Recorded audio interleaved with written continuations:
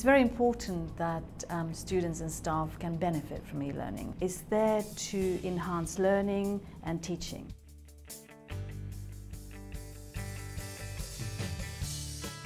I quite often get the question, will this replace face-to-face learning? And no, not at all. I think it's completely there to enable access to materials in a much easier way than would be possible without technology. It's there for us to provide information in a very timely fashion. It's for collaboration. It's learning in ways in which you cannot always do in the classroom. People have used e-learning and technology to enhance learning in very innovative ways across the college. During my clinical years of medicine, we had these things called online scenarios, which you do the online scenario, which would be around a sort of a particular patient presentation at home, and that would sort of have different interactive quizzes and tables you'd fill out and diagrams and that sort of thing. And then when you completed that, you'd bring a printout with you to a teaching session with a doctor or professor at the hospital, and you get feedback on how you performed in this portion and that portion. And I really liked being able to do the e-learning at home and then bring that in for feedback from a tutor. So sort of the meshing of both of those things was really great.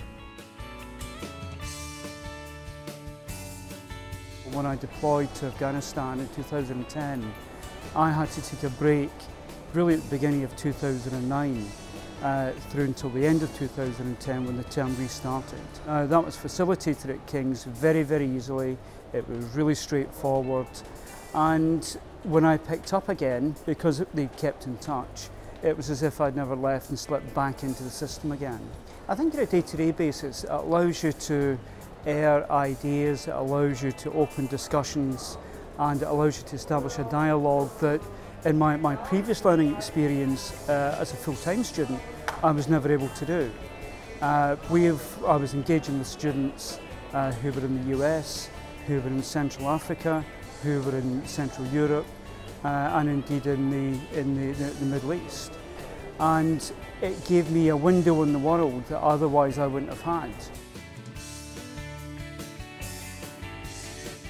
There are all kinds of ways to engage students and get them to join in the dialogue, because I'm sure you can appreciate at university there often is no yes or no answer, no right and wrong. Everything is open to debate and things evolve and change. And my e-learning materials and lots of other people's e-learning materials accommodate and encourage that. The dialogue is the most important part for me. So I think e-learning makes things in lectures and seminars more efficient, because you can sort of prepare for the lecture or seminar beforehand by looking at the teaching material for that particular teaching period.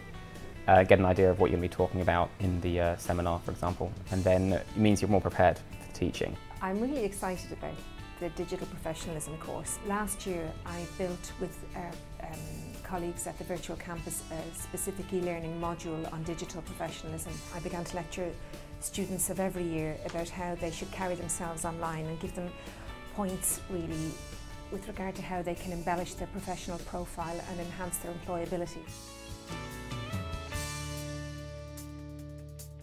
Subsequently, we made an e-learning module, and it's been rolled out across the clinical schools, and actually at the moment what we're doing now is we're working with King's Health Partners and with the South London and Maudsley Trust, who want to buy the licence for that.